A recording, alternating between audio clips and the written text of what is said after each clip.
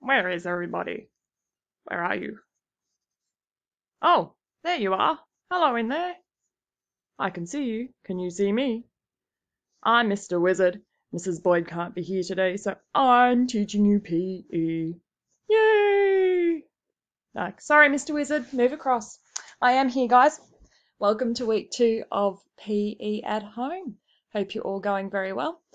I'm just giving you a quick introduction to what we're doing for PE in week 2. So for Foundation to Year 2, this is the screen that you will see on the website. So you're currently watching this video that's here in the middle. Move down a little bit and there is a list of people's names here, and they're the people who I've received their answers for the activities at the end of last week. So they completed week 1's activities, and at the bottom there were some questions to answer and they submitted those to me. Now, if you completed the activities in week 1 and your name's not here, you might have forgotten to press the submit button after the questions and it just didn't get to me. But don't worry, if you did the work, let me know and I'll tick you off that you did it. My email's just there, just send me a quick message. Now let's move on to week 2. Our learning intention this week, as you can see here in blue, it says, I can create my own fitness challenges. When we're talking about being able to create and develop and be able to pick and choose what we want to do when we want to stay fit and healthy. First of all, you're going to have a game of rock, paper, scissors versus me. Now, how do we do that, you're asking? I'm on this side of the computer, you're on that side of the computer. We will achieve this with a little bit of trickery, bit of magic. Maybe Mr. Wizard was involved. Yeah, maybe. So you'll click on this link and it should take you to something that looks a little bit like this. So this is the first screen you'll see, and you'll just wait until the blue screen comes up. When the blue screen comes up, you need to choose whether you're rock, paper, or scissors. Now, on the movie will go along a little bit, and then it'll show you what I actually chose, and you'll have to work out if you won against me, or if you lost, or if we drew. And depending on that is depending on what activity you have to do next. So it's just a little bit of fun to get your body moving and warmed up. Once you've done the rock, paper, scissors challenge, move down a little bit here on the website page and you'll do an what's your name activity. With this, you need to know the letters in your name. I think you'll be all right with that. And you'll go through and find the letters of your name and do the activities next to it.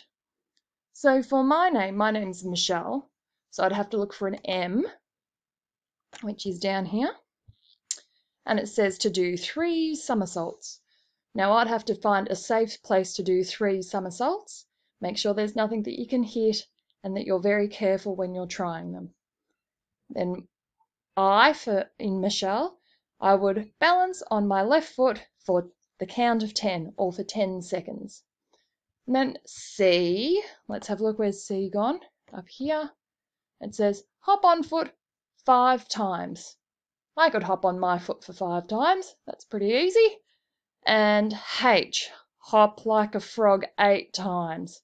Riddip. I think you should make the noises as you do it as well. So, and then I'd go E, L, L, E, and do all the activities that go with the letters of my name. I might even choose to do my surname, so B-O-Y-D.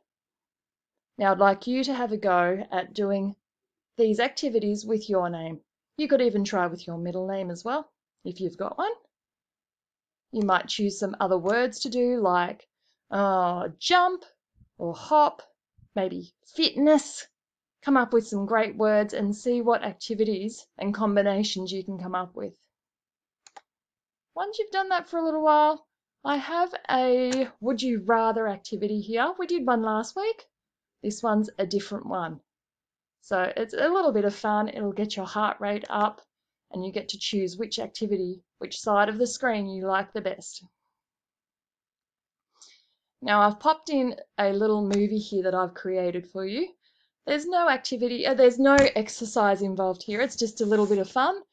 Just have a look at this little movie here. It only goes for a minute or so.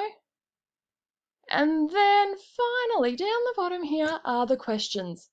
These are the ones that the people last week answered and they submitted to me. That only gets sent to me. It doesn't get sent to anyone else. So I'm the only one who sees the answers. Make sure you put your first name and your last name up here. Work your way through the answers and down the bottom press submit. And that's it for this week, guys. That is week 2 done for you. Now, I know last week some people were really keen to do extra, so I've left week 1's activities down the bottom. You might like to go back and have a go at week 1 activities on other days, or up the top on the page, there is a part up here that says other PE activities. If you click on that, it will take you to a screen with a whole range of other things you might like to choose to have a go at throughout the week. There's different links there for online things. Make an obstacle course, that'd be pretty fun. Make sure you ask for permission to do that. Just click on that and it'll give you some ideas. So that's about it, guys. That's what you're doing this week for PE. Have a great week. See ya.